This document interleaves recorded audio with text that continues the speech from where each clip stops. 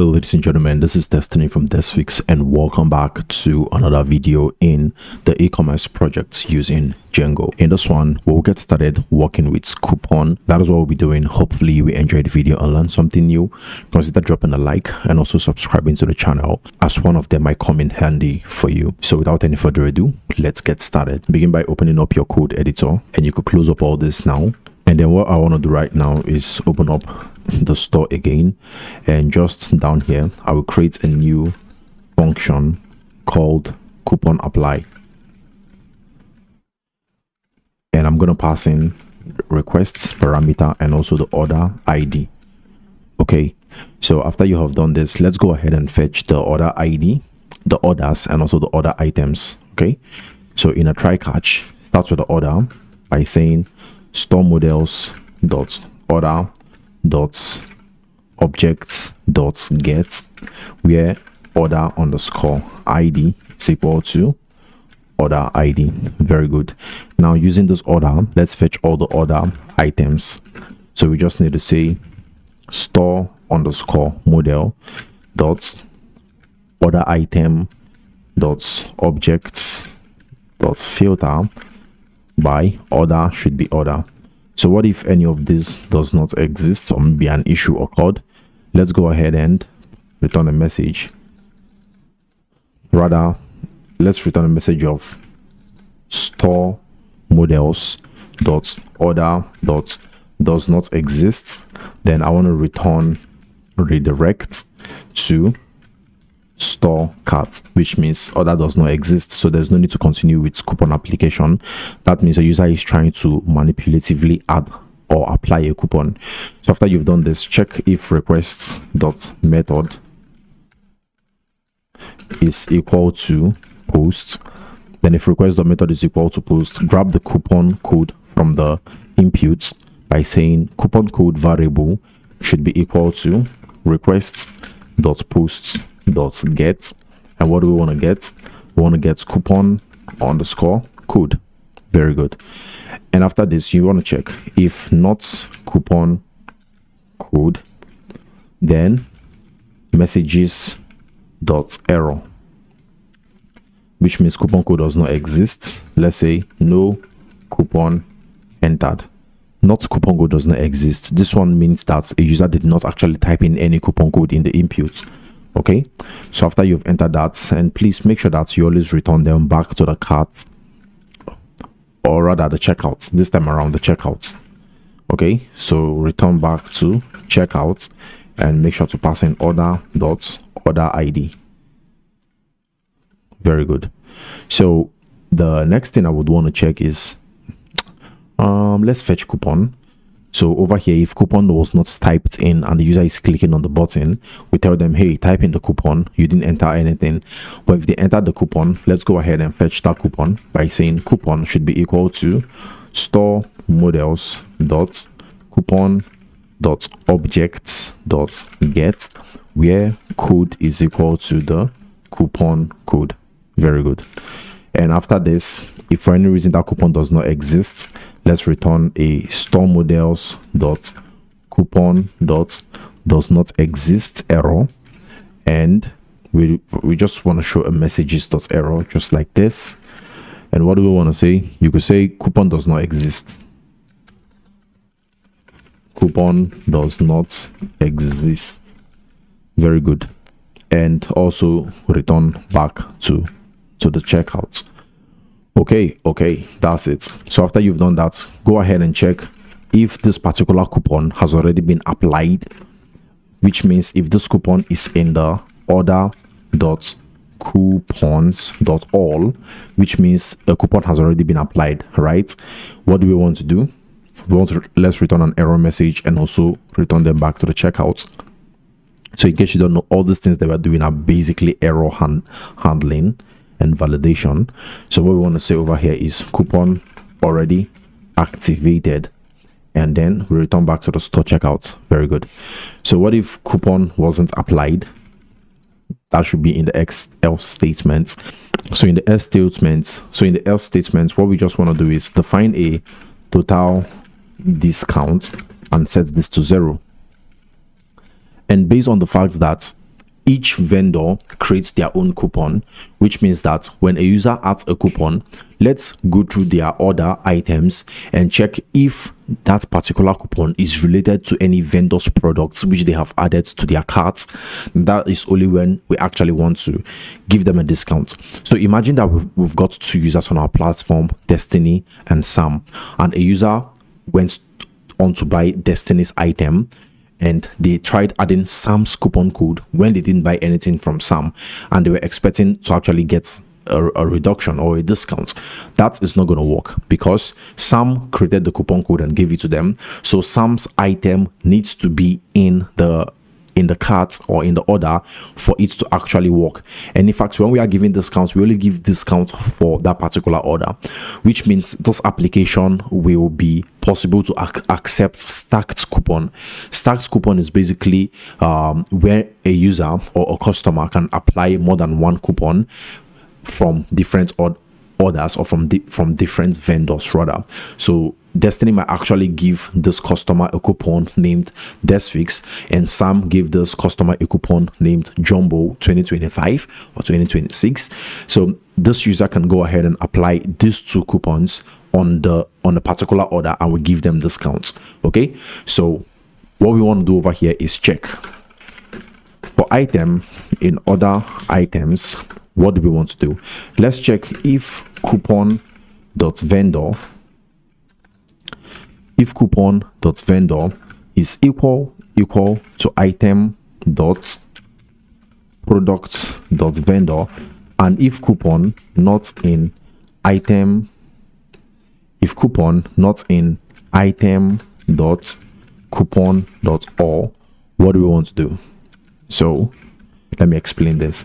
So what we're checking is if this particular coupon that the user has entered in the checkbox, if that particular coupon belongs to the vendor which we are at their iteration object right now in the for loop, and coupon actually exists, and okay, not coupon exists, and coupon is not in item.coupon.all. So this over here is like a safety measure that we use.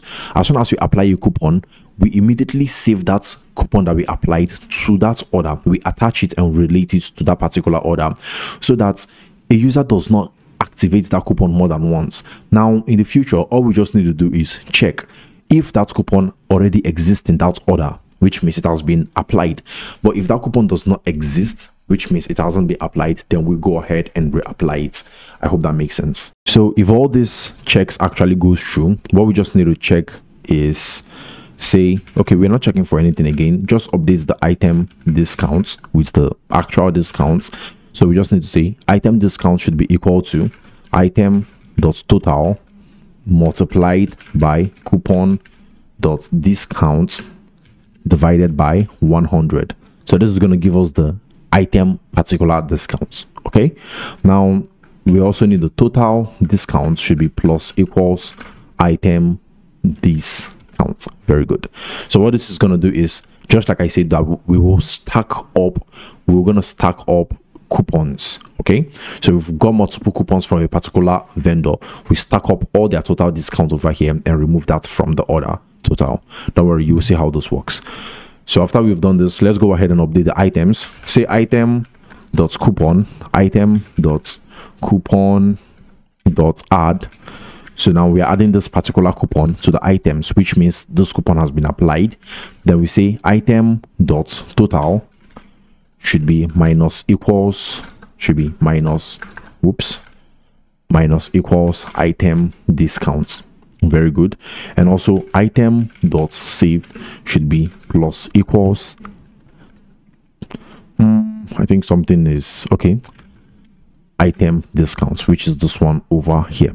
So we remove the discounts from the total and add it to the saved. Very good, very perfect.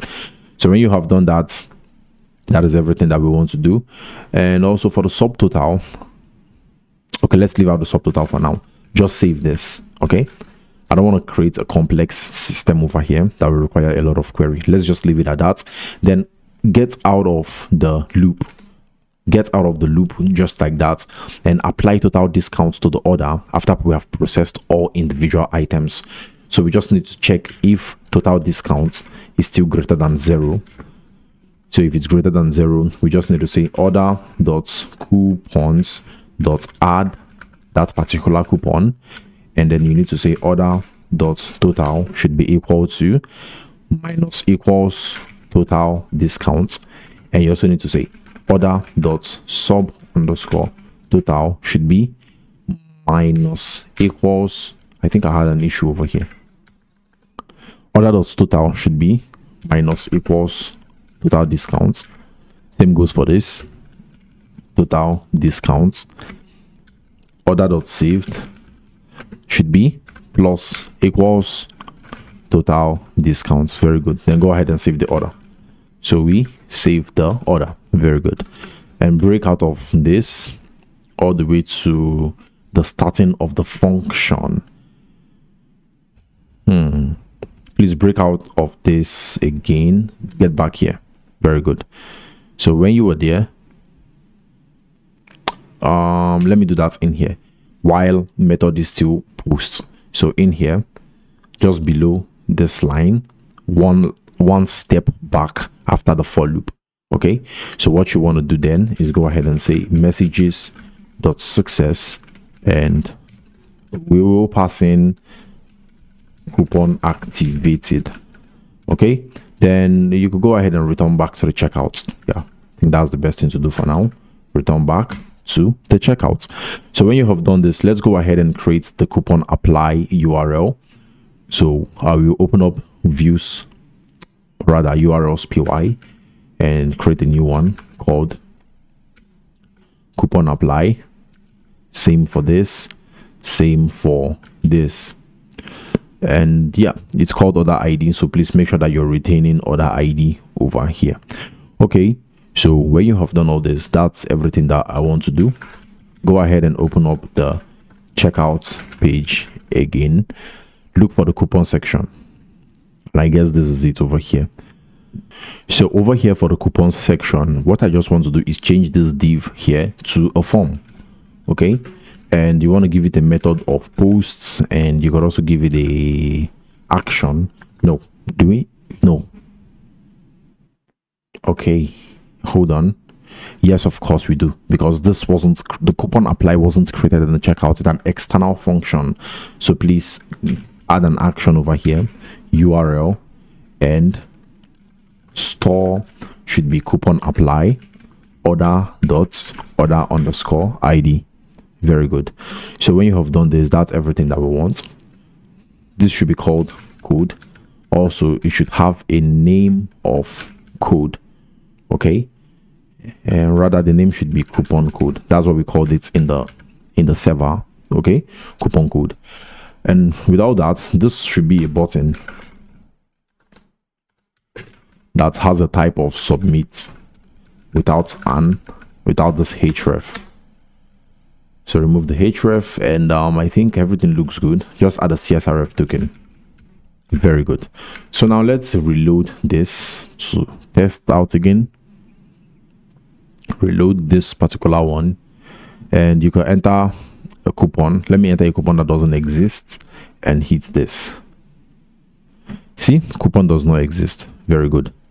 But why isn't it showing up in its, in its air?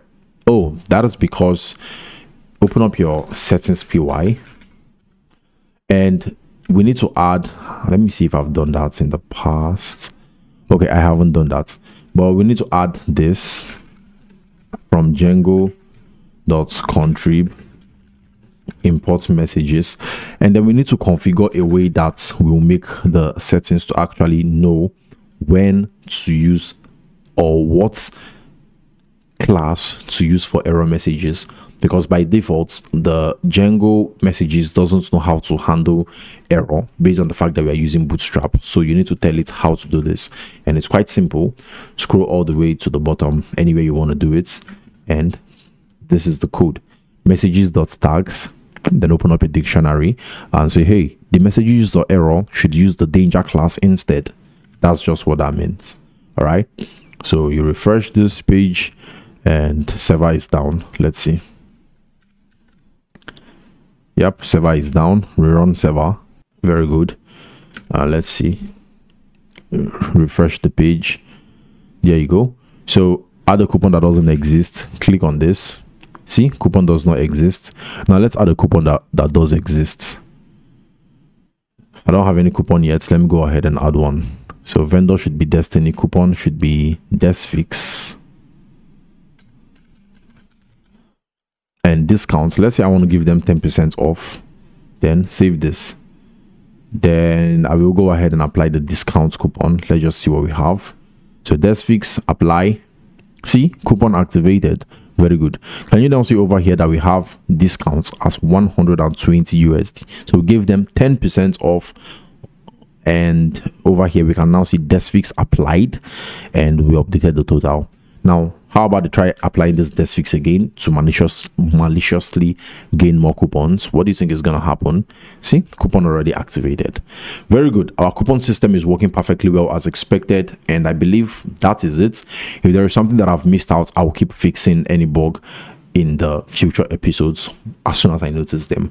But for now, that's going to be it. Check out the links in the description below. One of them should come in handy, and also the courses there should actually help you become a better Python and Django developer. And also I want you to hop over to desphixs.io and drop your email, so that as soon as we launch the platform that should help us become better programmers, you'll be the first in line to actually get a notification for, you know, testing it and actually becoming one of the first users of the application. So yeah, that's gonna be it. I hope to see you guys in the next video, where we will get started working with, let's say, payments using PayPal or Stripe. So that's it. I hope to see you in the next one, and until the next video, mad love, peace out.